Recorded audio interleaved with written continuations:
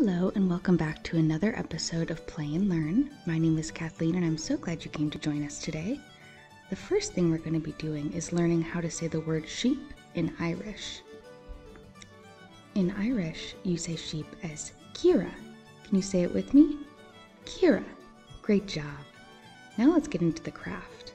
This week we'll be making a sheep using cotton balls, pipe cleaner, and you'll also need black and white paper, a pen or a marker, scissors, tape or glue.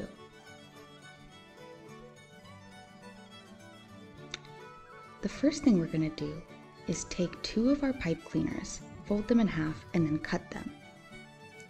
So now you should have 4 smaller pieces. You're going to take those and twist them and then fold the bottom to make little legs.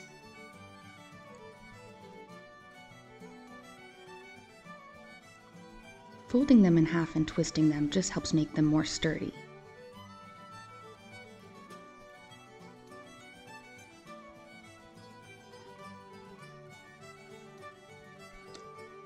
The next step is going to be to take some glue and your cotton balls and glue them together in a big blob to make the body.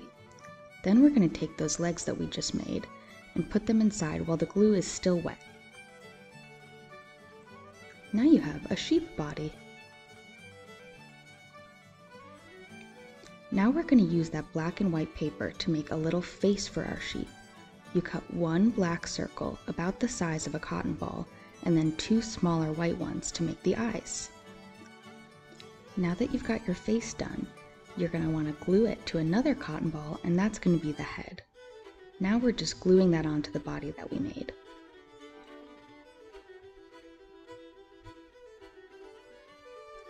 And there you go, a cute little sheep craft.